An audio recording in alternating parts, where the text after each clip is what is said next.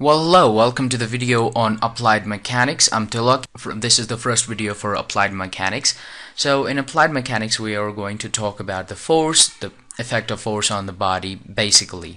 So these videos are going to be based on the curriculum or course structure defined by Tribhuvan University. So these videos are specially targeted for bachelors in engineering first semester under Tribhuvan University Institute of Engineering.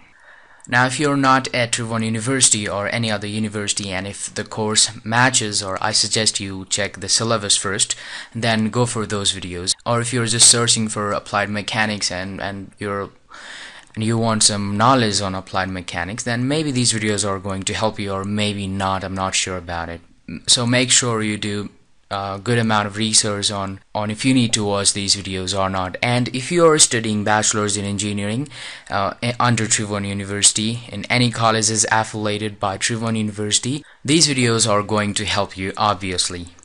So let's start with applied mechanics. So let's define mechanics. Mechanics is the study of body at rest or motion under the influence of force.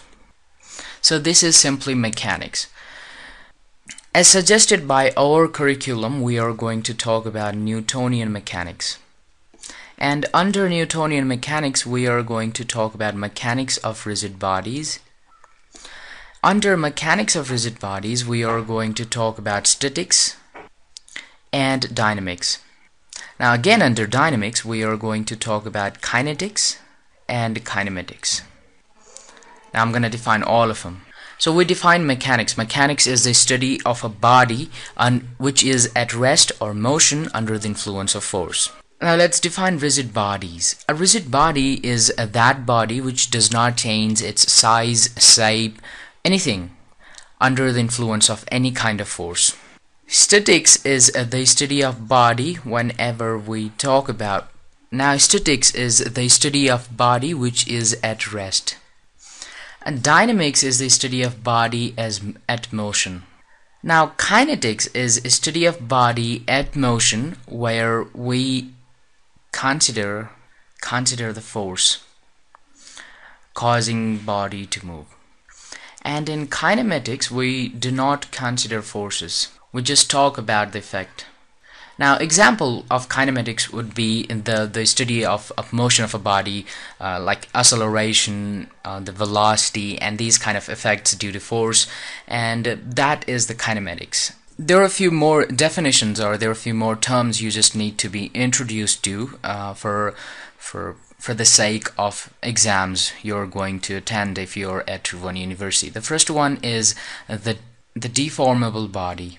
A body which goes under the chains of shape and size is simply a deformable body. A stone, brick, any kind of bodies which change its shape and size are deformable bodies.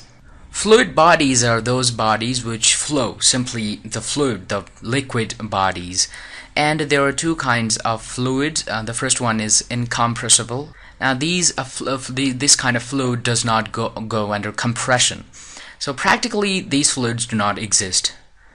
And another one is compressible. These fluids can be compressed under the action of force, so they exist everywhere, or you can just get a lot of these kind of fluids. Now in reality, or in practical life, there is nothing like a rigid body. There is no body that doesn't go under deformation under the action of force. It's just a matter of force. It's all about how much amount of force you're putting. But in this mechanics, we are going to talk about the bodies which do not go under deformation under the considerable amount of force. So remember, rigid bodies do not exist. We are all about deformable bodies. Even our earth or the hardest matter deforms or changes its shape and size under some amount of force. Maybe the force is bigger or very big.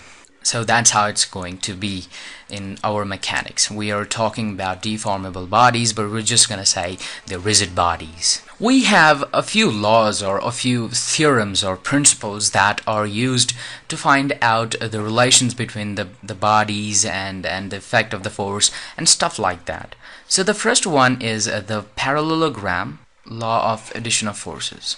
So this law is simply a parallelogram law of vector addition. I believe you know this law since you're at bachelor's in engineering. The next law is going to be Newton's first law. The third law is going to be Newton's third law, and fourth one is going to be Newton's second law. So I should have written second first and third. Okay, it does not really matter. The fifth one is a Newton's law of gravitation.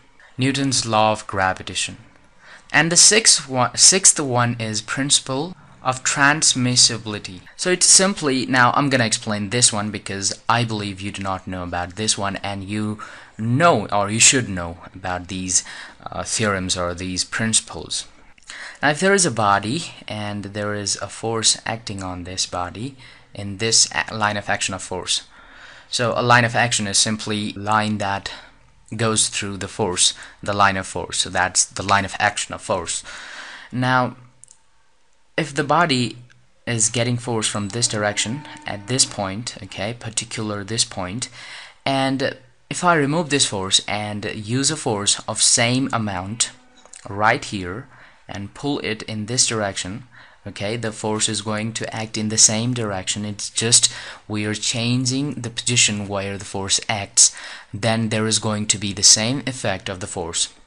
So whatever the body is, you just change the position of the force. Do not change the line where the force is acting. Do not change the direction. Just change the position.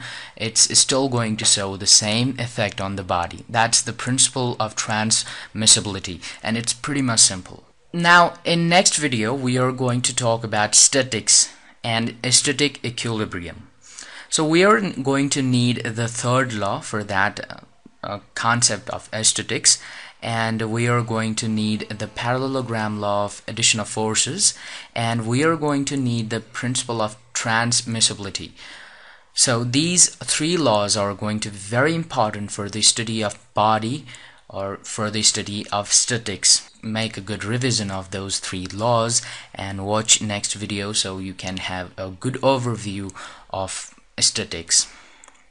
So that's all pretty much in this video, and this video covered the first lesson, or the lesson 1 of applied mechanics. So if you go through the curriculum or course structure of applied mechanics for bachelor's in engineering, so this is everything you need to know in lesson 1 of applied mechanics. That's all in this video, and thanks for watching.